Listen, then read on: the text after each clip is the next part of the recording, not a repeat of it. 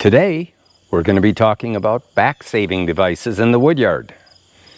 About a year or so ago, I did a video with Chris from In the Woodyard on log tongs. Since then, I've accumulated a few more. Wanted to show the different types that are out on the market right now and the features and benefits on them. The ones I like and the ones that I don't. Though I don't have all the brands, I do have a good representation of the major ones out there. There are several brands on the market. I currently have about 2 or 3 different ones, one being Fiskars, Bahco, B-A-H-C-O, and Tuff. And a couple of the rubber handle type ones. They all come in different brand names and everything. I am missing one major one, and that is the Log Ox. And I know a number of you have those and like them. At one point I'll probably get one and do a separate review on that. I purchased my first set of log tongs, which were the Bahcos, about 10 years ago. And I was fortunate to buy the best at that time, not knowing that it was the best, but one of the best ones on the market. One brand I did miss was Husqvarna. They do have one as well. And there are others too that I may be missing. We'll also be showing a couple of variations on the pulp hook. All right, enough talking. Let's get to the woodyard and show you how these things work and why they are so beneficial. I'm going to start out with the Bahco Log Tongs, which is my favorite. I just love out of the box how sharp their points are, and they dig right into the wood. There are several reasons for using a log tong. One, in wet weather, your gloves stay dry.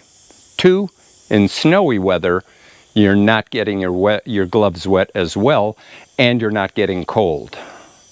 There's also different materials on the handle, plastic, cork, and metal. And each of them have their benefits. But this one is the one that I like, and I'll show you why too. You don't have to go all the way down to pick up a log. You can either pick it up in the center, or you can pick it up on the end. Let me show you a couple benefits here of using these where you're not bending down as much, and you can flick your wrist and toss it, which is really time saving. Since I have to get it up to my pile, if I did it by hand, I'd have to reach down, pick it up, and toss it. With the log tong, all I do is I grab it by the end and flick it up. Same thing. Even small logs you can pick up like that and toss over. Real simple. Here's the Tuff. I really like the handle. It feels good in cold weather. It doesn't get cold.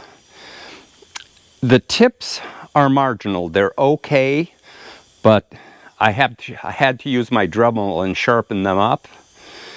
And when I say they're marginal, it's really a shaky tool. But it does work, don't get me wrong, it does work, and there is a price point for this. And once again, I can pick this up, but as you can see, it's not as sharp as the other ones, and it just falls over. Well, like the old saying, if one is good, 2 is better. And let me explain why.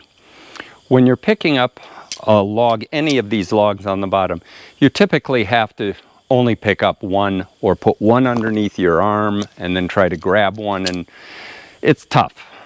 With the log tongs, you could reach into a pile, pick it up, and then carry it over to wherever you're going to pile and just toss it in. Really nice. Here's a log that's 13 inches.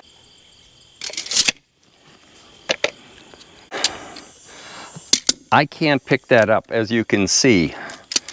It's just too wide. But you don't need to. You go on the ends and grab it. And you can pick it up easily and put it on. When you go to buy your first set, make sure of what you're buying. The reason I'm saying that is the Fiskars here only comes in a 9-inch, whereas the Bahco and some of the others are an 11-inch. I'm surprised Fiskars has not released their larger version, which I believe is only available in Europe, but don't quote me on that. If you take a look at the timber Tuff as opposed to the Bahco, they are a little bit larger. There are other brands on the market that state that they can pick up larger rounds, but be careful of what you're asking for, because bigger isn't always better, because that round's going to be much heavier. So the 11-inch will pick up a larger log than you expect, and I'll show you why. The Fiskar, which is noted at 9 inches, will pick up a 12-inch diameter log. I'll show you that momentarily. Here in the States, companies like Northern Tool and Equipment also offer their own brand of log tongs, as well as a company, a US company, that manufactures them called Pinch-A-Log. Yeah, it might sound a little funny, but it looks like a pretty nice tool that is handmade here in the US. I've been showing you the Bahco 11-inch standard log tongs. When I found out that they came out with a long handle version, I immediately ordered this because I know what kind of a back saving device this is. Let me show you. On a log like this, if I have to bring it over to the car, trailer, or wherever, I can drag it by just grabbing it here and pulling it with me. The other thing that I can do is bring it up in the center, and that makes life a whole lot easier. As you noticed, I was not bending virtually at all. These are great.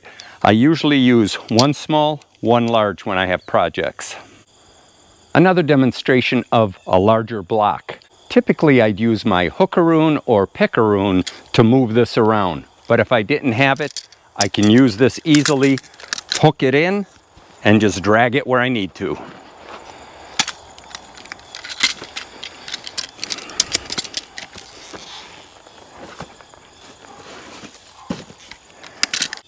These flexible log tongs work as well. I personally don't use them often. I prefer the metal log tongs. These do work. They come in a couple different sizes. This one's for the 16-inch logs, so that does work there. But I can't flick it as easily as I can, or I haven't mastered it yet. There we go.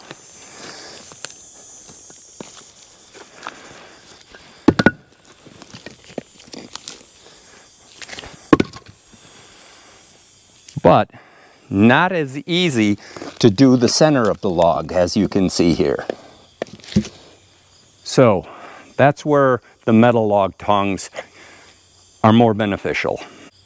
I know a number of you would chew me out if I didn't show the pulp hook, especially Buckin' Billy. This is his favorite tool. I haven't quite mastered this yet. When I first started, I went to Google and just put in pulp hook, and this came up. And I figured, okay. However, this is a hay hook for all you farmers that are out there and know this very well. And I will tell you, on softwoods, it does work pretty decently, but you get into any hardwood and it just bounces right off. But for the most part, I bought 2 of these right away and thought I was in heaven until I started using them, and they didn't work for me very well. Let me show you.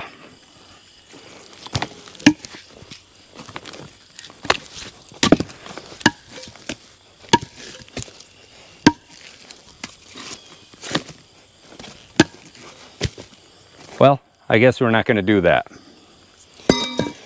So then I went ahead and I graduated to a traditional pulp hook. This one has a tip on it, a very special tip, ground and square.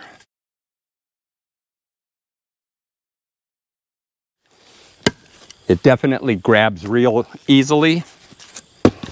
I have not mastered how to flick it yet. So I don't know how Billy does it, but he does it. It doesn't work very good when you're doing the center, but on the ends, it definitely works out good. One of these days I'll play around more with this and maybe master it. But for right now, log tongs is the way to go. While going to rummage sales, garage sales, tag sales, whatever you want to call them, I came up and bought some of these. I thought, give it a try. I thought these would work, but after trying them, I didn't have much success. When you try to grab it, it will work a little bit.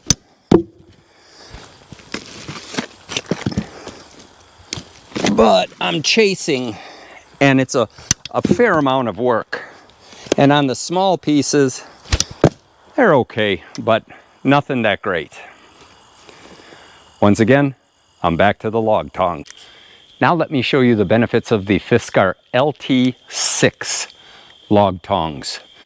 As I mentioned, they're good to 9 inches. A lot of times, before I had my grapple, and I did have some pallet forks, I would move stuff by hand. And this would be tough to move. But with 2 of these, I can just grab it, and it's easy to turn around and just set it on the pallets, or pallet forks, that is. Both the LT6 and the LT4 do come with plastic holsters that you can attach to your belt. If you watch a lot of the Scandinavian loggers, they carry both of these, or at least one of them. More so the LT4 they will be carrying on their belt, and the purpose is, let's assume this was a larger log and they just cut it and they're bucking it and they want to move it. It's in the snow and everything else. With this, you hook it and pull it over.